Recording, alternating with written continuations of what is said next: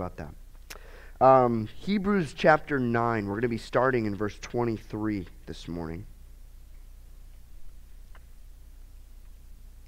Finishing up the chapter, making our way through Hebrews, and still got a little bit left to get through, and actually probably my favorite parts of the book are coming up, and so I'm excited to get there. But today we're in Hebrews 9, verse 23. Let's pray. Lord, we thank you so much just for this morning, for giving us this time and space, Lord, and these people, Lord, to worship you with, Lord. We worship you through your word, or through song, worship you through our giving, we worship you through your word, we worship you through our fellowship and our gifts that we give, our gifts that we have here for the profit of the whole church. And Lord, just so excited to see what you're going to do in us and through us, now through your word. And so I pray we would allow your word to do its work in us. Lord, that we would not just be hearers of your word, but doers, that you would be glorified in all portions of our life, all days of our life. It's in Jesus' name we pray. Amen. Hebrews chapter 9, starting in verse 23. Therefore, it was necessary that the copies of the things in the heavens should be purified with these, but the heavenly things themselves with better sacrifices than these. For Christ has not entered the holy places made with hands, which are copies of the true, but into heaven itself, now to appear in the presence of God for us. Not that he should offer himself often, as the high priest enters the most holy place every year with blood of another. He then would have to suffer often since the foundation of the world. But now, once at the end of the ages, he has appeared to put away sin by the sacrifice of himself. And as it is appointed for men to die once, but after this the judgment, so Christ was offered once to bear the sins of many to those who eagerly wait for him, who will appear a second time, apart from sin, for salvation. Now, the future is something that scares a lot of people. It causes a lot of fear and anxiety. In fact, I know that they've done studies that a lot of people my own age and younger than me are deciding not to have kids. And in fact, it's worrying some countries and world leaders because, the population has to grow because people are dying. And so if people are dying, you have to have people born in order to replenish the population. So it's scaring people, and they're deciding not to have kids. Why? Because they're afraid of the future. Why would I bring my kid into a world that just looks like chaos right now? Where it all seems like at any moment it could just end. And that's one example. For some of us, the future that causes us fear and anxiety is that meeting we have this week. That bill that's due next month. That thing that you put off for too long. Many people think that they're just better off blocking out what comes so they can just enjoy the present. But as we'll see, and as probably a lot of us know by experience, that's really a lie from the enemy. And it's deceived many into an eternity of judgment. That don't worry about the future. Just enjoy the present. Don't think about your future. Enjoy what you're doing now. And it sounds good, right? It sounds like a good way to live. Live in the present. Be in the now. Don't worry about the future. And actually, in the Bible, we're told not to worry about the future. What they've done is they've taken that and then twisted it. But in contrast of the deception from the enemy, the good news of the gospel declares that our future is safe and sure in the hands of the Father if we put our trust in the work that Jesus Christ did on the cross. And that's what the author's going to get at here this morning with what he's writing to these Christians here, these Jewish believers that were possibly wanting to go back to the old law. And so going back to verse 23, he says, Therefore it was necessary that the copies of the things in the heavens should be purified with these, but the heavenly things themselves with better sacrifices than these. Now, to understand what he's saying than these, you have to go back to the verses before this. And he's talking about the regular sacrifices at the tabernacle, the regular sacrifices of the temple, the blood of bulls, oxen, goats.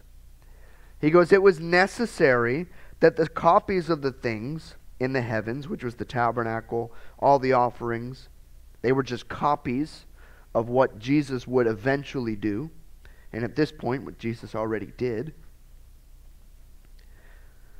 The things of the law, the sacrifices and the offerings, they were mere earthly things. They were sacrifices that were from this earth, built by things on this earth, and they stayed on this earth. Right? Think of the tabernacle. What was it made out of? It was made out of wood and gold and badger skins and all these other things. And where did that come from? From the earth. And what happened with those things? Well, they stayed on earth. What did they use as sacrifices and offerings? Things from the earth. Things that have been affected by the curse. The contrast that the author makes in regard to the offering of Christ compared to the offerings found in the law is that Christ's offerings do not just affect earth, but they affect heaven. He says, but at the end of this verse, but the heavenly things themselves with better sacrifices than these. The tabernacle and its ordinances, they were simply copies and pointed everyone to the one true Messiah, the one true Lamb slain. Everything that they did was pointing to Jesus. In fact, that's what really blew the mind of the disciples and those there, especially in the first century Jews. Paul says in some of his letters that, he thought he knew the law. He thought he knew what the law meant and what it was for. But once he saw Jesus, he realized, he's the fulfillment of all these things. In fact, I love the story of after Jesus' resurrection, when he meets his two disciples on the road to Emmaus. And they're all sad because, and they think that Jesus is still dead. And as he's walking along the road with them, and they don't recognize him, he says, why are you guys so sad? And they're like, where have you been? And, the guy that we thought was the Messiah, he's in a tomb down the road. He's dead. And Jesus takes the time, he says from the beginning, shows them that from the beginning, it was pointing to that death and that resurrection, and finally he makes himself known to them, and they're like, whoa, it's you. But he doesn't say, I'm doing something different, I'm doing something new. No, what he was doing, he's saying, all of these things pointed to this. This was all setting up Jesus' death and resurrection. Another example of this is Philip with the Ethiopian eunuch. If you remember, the Holy Spirit tells Philip to go out into the middle of the desert where no one's at while he's leading a successful ministry. He's having a mega church being built, and he says, I want you to go to the middle of nowhere. There's one guy I need you to talk to. He goes out there, he sees the Ethiopian eunuch in his chariot, and what is he reading? He's reading the scroll of Isaiah. And he's not reading one of those weird parts. He's reading a part that's exactly talking about the death of Jesus. And the Ethiopian eunuch says, well, who's going to explain this to me? And Philip goes, well, good thing I'm here, right? And he explains how all of that was talking and pointing to the death of Jesus. And then, the interesting part of that story, all of a sudden Philip's hundreds of miles away. Kind of like he got teleported.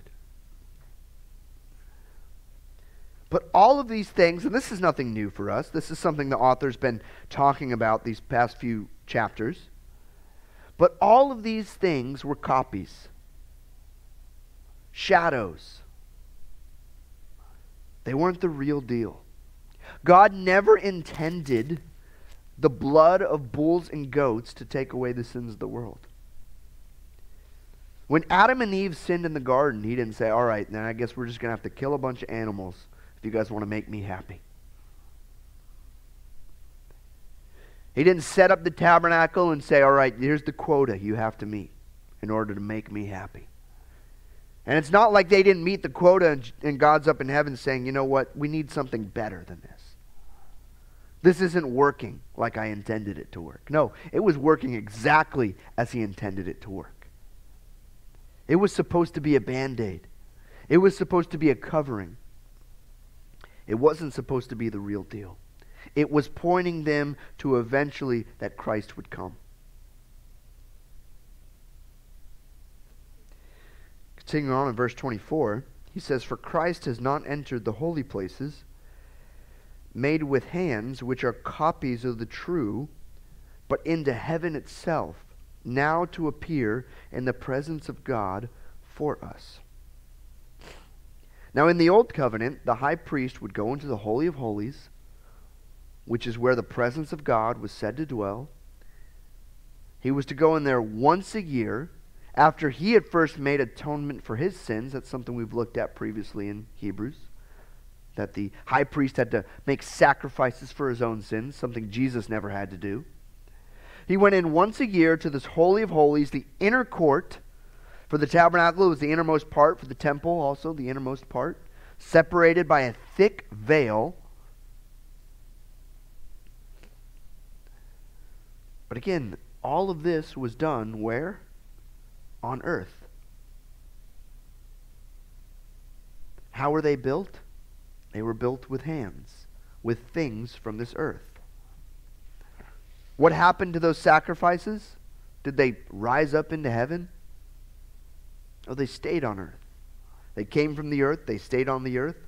Like Solomon says in Ecclesiastes, we came from dust, and to dust we will return.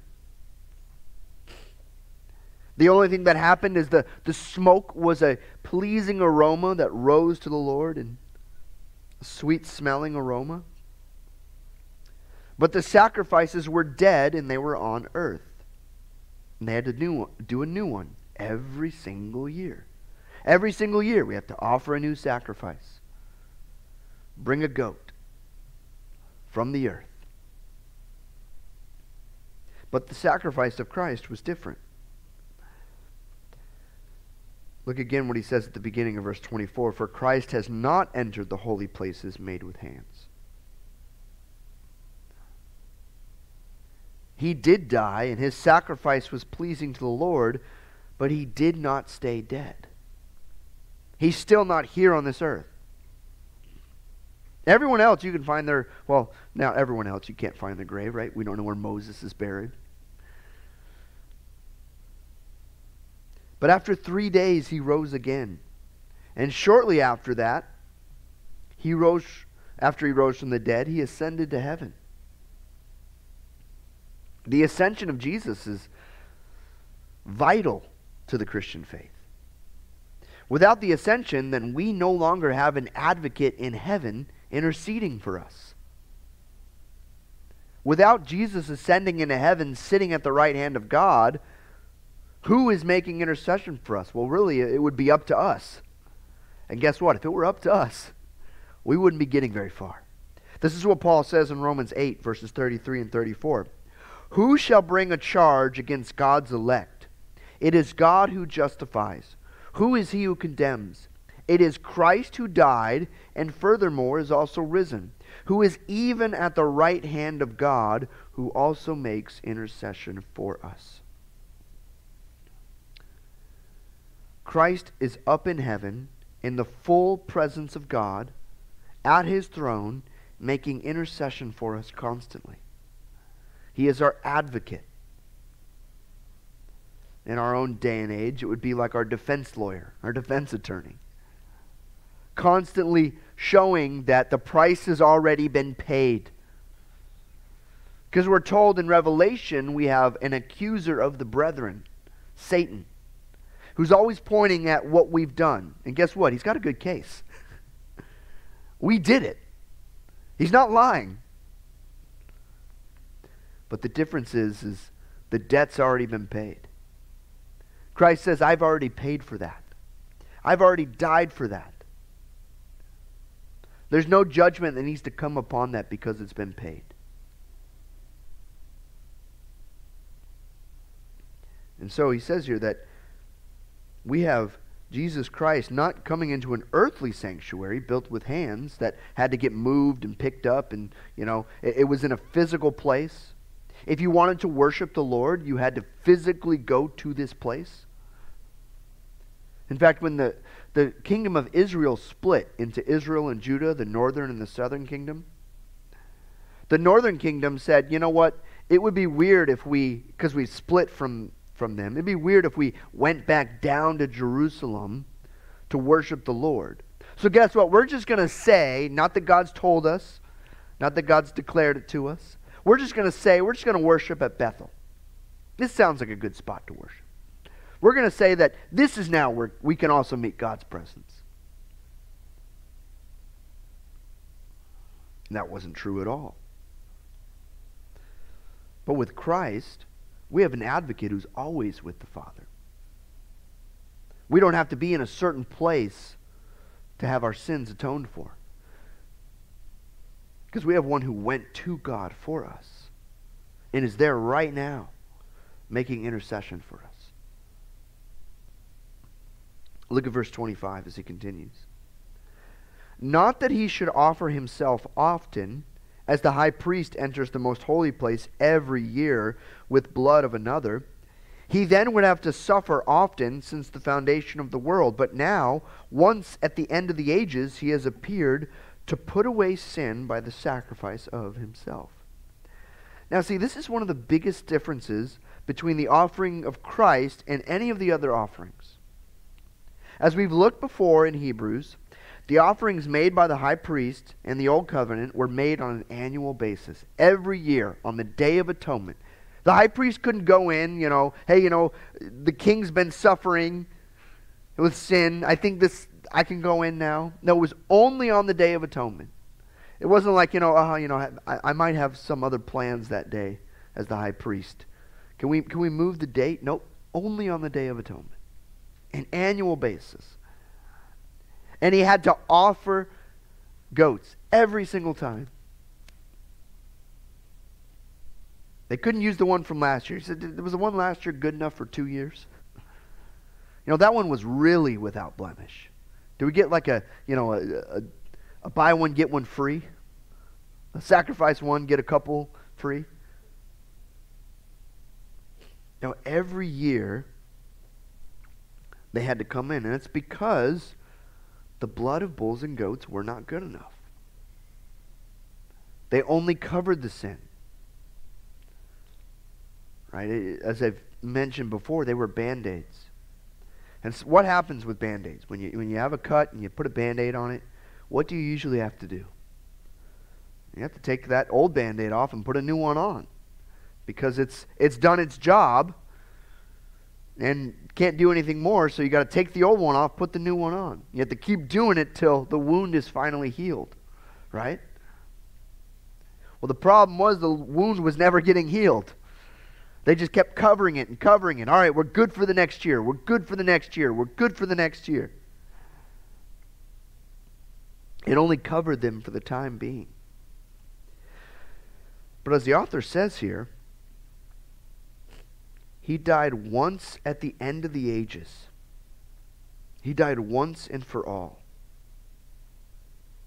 All sins, past, present, and future, have been removed from all those that believe in him. This is what is said in verse 26, that he has put away sin.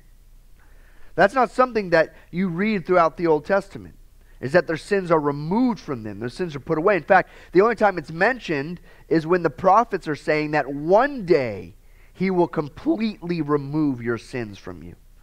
He will completely purge your sins from you. Instead, the offerings of bulls and goats simply covered their sins. What they needed was a complete removal. And he says here that Christ did that he has put away. He has appeared to put away sin by the sacrifices of himself. Sin is no longer tied to us like it used to be. I think the sad thing with many believers, and maybe you even this morning, maybe others define you by your sin, but I think what's even worse is when we still define ourselves by our sin.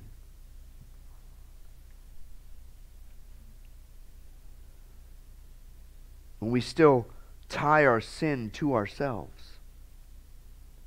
But see, that's not how the Lord looks at us. I mean, he's not dumb. He knows we sin. He knows we fall short of his glory every single day. But we're no longer known as the alcoholic. We're no longer known as the druggie. We're no longer known as the one who's always angry, as the adulterer, as the liar, as the thief. We're now known as his sons and his daughters. We're now seen not through our past, not through our sins, but we're seen now through the blood of Jesus. And our sins have been put away. Right? He could do a CAT scan for all of our sins, and guess what he's going to find? Nothing, because our sins have been removed from us. Our sins have been put away from us. Sure, the world might see us that way still. You might have family and friends that still won't let that thing you did go.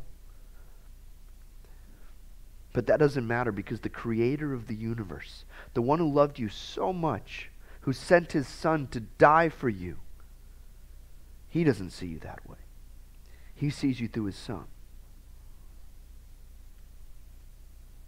In fact, he even mentions in verse 25 that if Christ's sacrifice wasn't good enough once and for all, well then he would have had to have been slain since the foundation of the world. What he's saying is, just like the blood of bulls and goats, he would have to come every year. And in reality, really every day, every hour, every second, to get rid of the sins if we wanted to be in right standing with the Lord.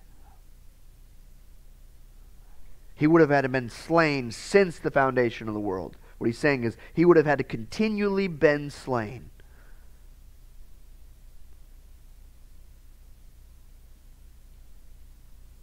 Not that he should offer himself often.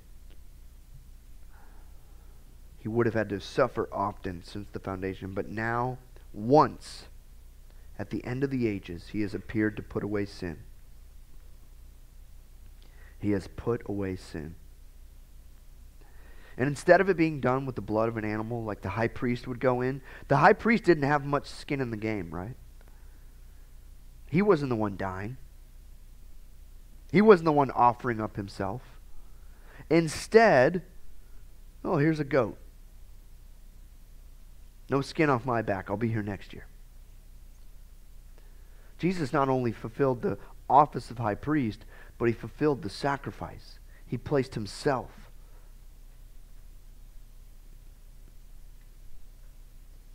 Because he was the perfect sacrifice. There was nothing and no one else better. Right, that's what he says in the garden in Gethsemane. The night before his crucifixion. He's there. He's sweating drops of blood. And he says, Lord, if there's any other way. What he's saying is, Lord, if there's someone good enough that could take my place.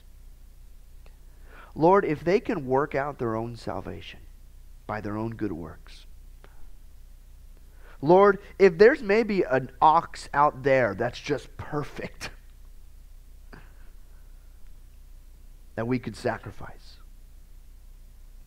If there's any other way, Lord, take this cup from me.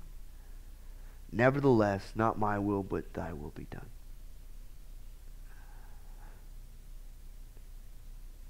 Notice Jesus doesn't wait for an answer. He's not saying, Lord, get back to me. Did you check?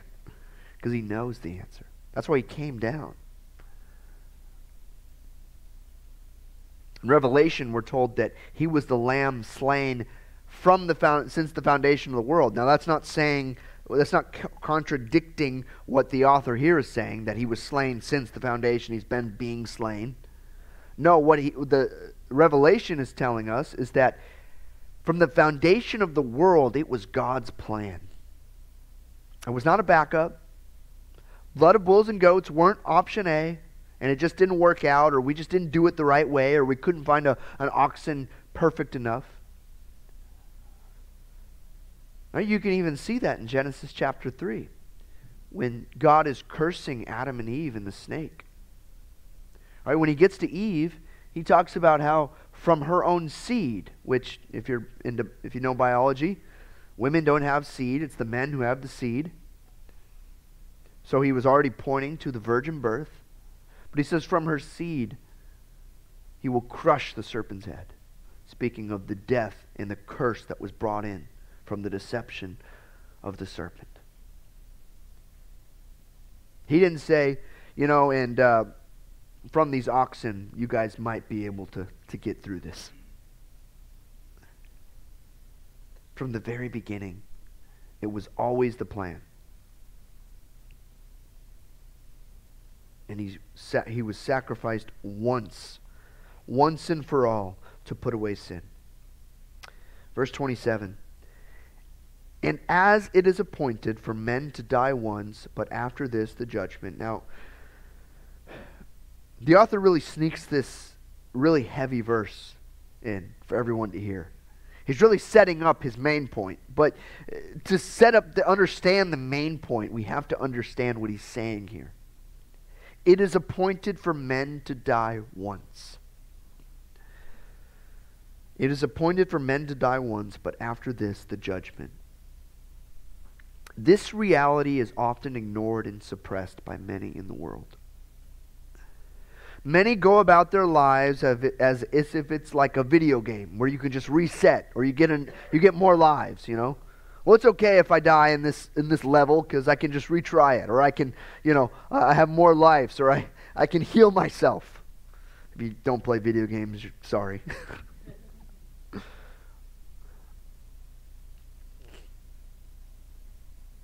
And I don't just mean that for the physically dangerous, people who are daredevils, stunt devils.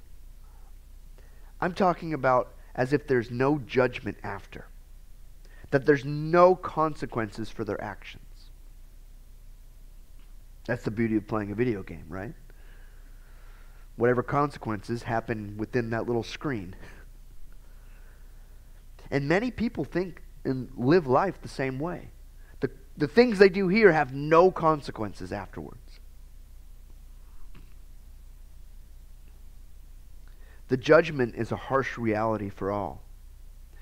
You mean I have to answer for what I did on this life? You mean that there is accountability? For many, that would be an eye-opener. From this neglect of such a truth has come so many false ideas in the world and even in the church. For many in the world, they deny that there is a God in existence.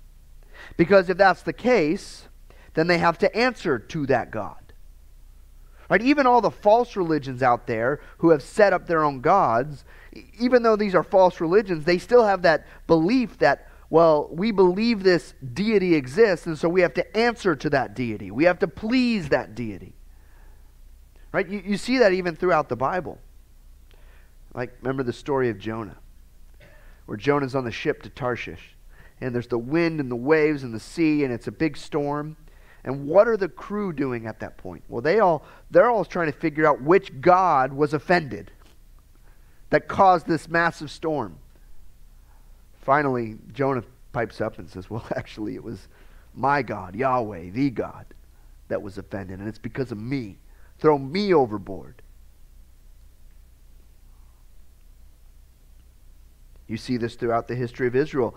There were nations who thought that, well, Israel has their God in their region, and then we have our God in our region. Right? That's what happens with Sennacherib when he's going and he's challenging Hezekiah, and he sends the herald and the letters there, and they say there, were any of the other gods of the other nations able to stop us? They're like, no. So what makes you think your God could stop us? But we've now come to a day in the age where we just deny that there's any God in existence. Because then that means there's no accountability to anything higher than us. That we are now the masters of our own destinies. We decide what is right and what is wrong. I think it's interesting, we just saw this week, maybe you saw it in the news this week, that Louisiana has reinstated that the Ten Commandments be put back in the schools. That's cool because, it shows that even the laws we have, whether you believe in God or not, came from something. Morality comes from something. We don't just drum it up. It's got to have a source. And who knows, maybe the Lord, I pray the Lord does something through that. We can't just hope that people are going to see the Ten Commandments in the schools and we as Christians don't have to do our job to go out and make disciples. But hey, that's a good step. Many just deny there's a God in existence. See, if there is no God, then there is no accountability, which means there's no judgment, and I can do as I please in this life. Many of us lived that way before Christ. Many of us know people living that way right now. And they've told us that.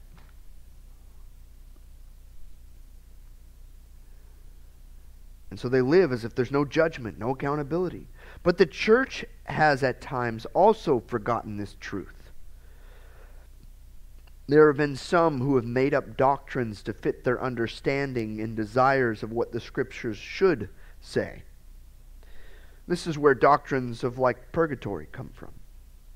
People didn't like the fact that, their loved ones died and then had to go to judgment. And so to appease, people and our emotions, well, let's set up a place where we're going to make up a holding tank where people can pay to get their loved ones into heaven. Or maybe it just gives them a second chance at heaven.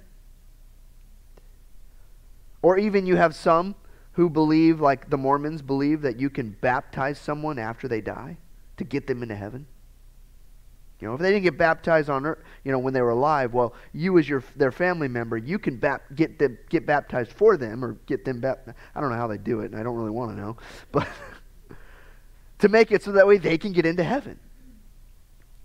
Because the last thing we want is to think that, our dear little old grandma who forsook the Lord her entire life is not in heaven.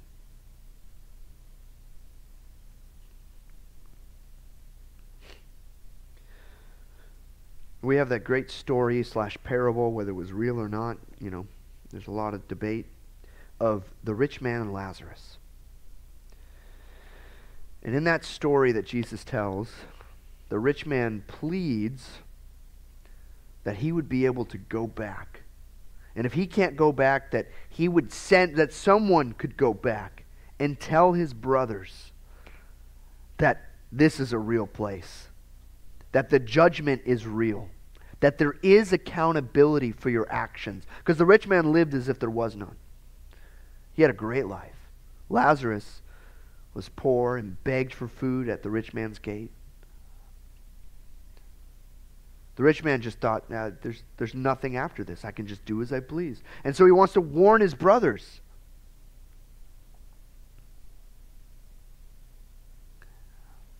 And Jesus says that can't happen. That won't change anything. They have what's good enough. They have the law and the prophets. They have the Word of God that tells them this. But there is no second chance. It is appointed for men to die once and then the judgment. We also can't lose sight of that word appointed. It might make some people uncomfortable. But we know that nothing happens outside of the knowledge of the Lord. No one gets to heaven by surprise. Jesus isn't still making your mansion for you when you show up. I thought you had another 20 years left. What happened? Well, dirt bikes and it's appointed for men to die once. We all have an expiration date. We all wish that it was listed on us like the food at the store, right? So we knew. None of us know. This isn't one of those, backwood Baptist scary meetings. Some of you are going to leave this place and die on the road. Although we almost did get hit twice on our way to church this morning. It's Savannah drivers, so you never know. But it's very true that none of us know the day or the hour that the Lord is going to call us home. For believers, he is doing that. He's calling us home. For the non-believers, it's going to be for judgment.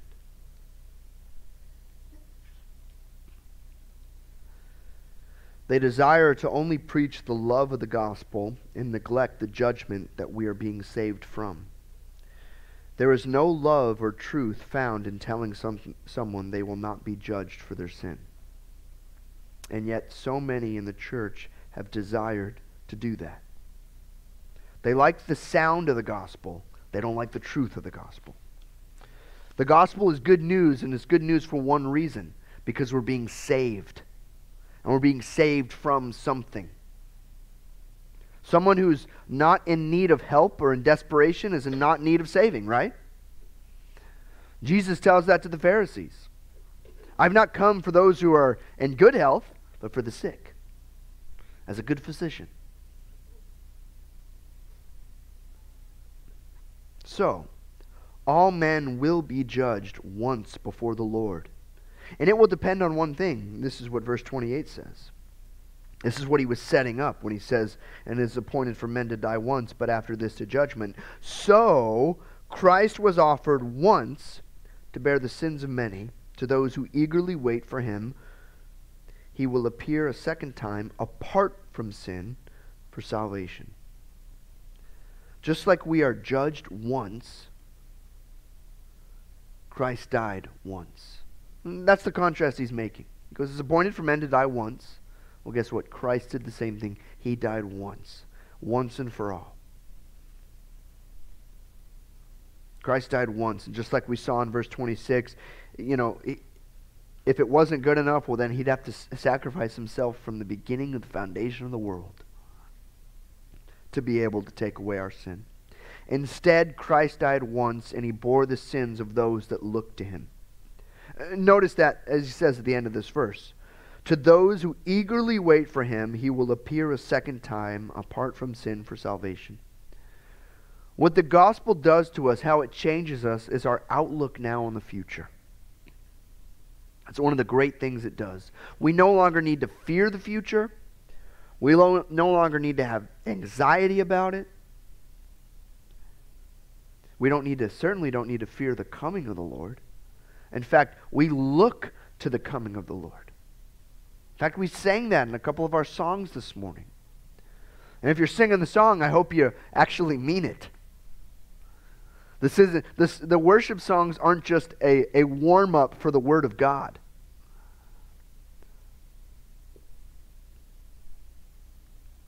We're looking to his return. That's a key element of the faith. Constantly looking for his return, because he tells us that he will come back soon. And remember, a day is as 1,000 years to the Lord, and 1,000 years as a day. So his soon is a lot different than our soon. But one thing we are told as believers to do is to look toward his coming. We look for his return for salvation from this earth, while the contrast is that those without Christ dread his coming, since it will be for judgment. Like Paul says in Romans, they suppress the truth. They know there's a God out there. They know there's judgment. They know there's accountability, but they suppress it. And that's why they love to make fun of Christians who say that Christ is coming back. Because to them, well, they know what that means. Coming before the Lord with Christ is no longer a problem for the believer because our sins have been put away. But for those that face God on their own merit will have their sins put on them. They will bear the weight of their sin. And what is the wages of sin, as Paul says in Romans? It's death. Closing this morning, the author desires for the listeners to be looking to the final day of judgment. And he says, look to the future. What does the blood of bulls and goats do for you for the future? With the law, it only afforded them another year. We're good for a year. But with the sacrifice of Christ, we have eternity. We don't have to come back every year. None of us are getting rebaptized. None of us have to come back for the altar call again and again and again. Christ died once and for all. But instead, when we look to the blood of Christ, we see what was done for us now and later. Christ has suffered for us once so that we can be free eternally. The only other option is to think you're free now, which is what many of the world does. They think they're free now, but then they will suffer eternally. Again, it is appointed once for men to die, and then the judgment. And for us as believers, we don't need to fear. We're told that we're going to get a different kind of judgment than the world. We're not going to be judged on the wrong things that we did, but we're going to be rewarded for the things that we did for Him. Our judgment doesn't have to be scary if you've done nothing wrong. And yes, certainly we've done a lot wrong, but our sins have been put away. And the Lord no longer sees us as we saw ourselves, as the world might even see us. The Lord sees us through His Son Jesus, the price paid, the blood shed, perfect and holy and righteous and set apart, His sons and His daughters. Let's pray. Lord, we thank You that You've not just given us life here on this earth, but life eternally. And so, Lord, I pray that we would live, as believers, we would live our lives in light of eternity, knowing that our sins have now been put away from us. Lord, and I pray for anyone out there who doesn't know You. They've been living life under the lie and the guise that there is no accountability, Lord. But Lord, they know that You are true. They know You exist, and they know that they have to be accountable to You. We pray they would stop suppressing it, that they would repent of their sins and turn to You, Lord, because when they do, those sins are now put away. The burden and weight of the judgment coming is now relieved because You have taken it upon Your shoulders. And so, Lord, I pray for us as believers as we leave this place, You would fill us with Your Spirit. Help us continue to walk with You, grow with You through Your Word, through prayer, through fellowship. That You would just bless our week. In Jesus' name we pray. Amen.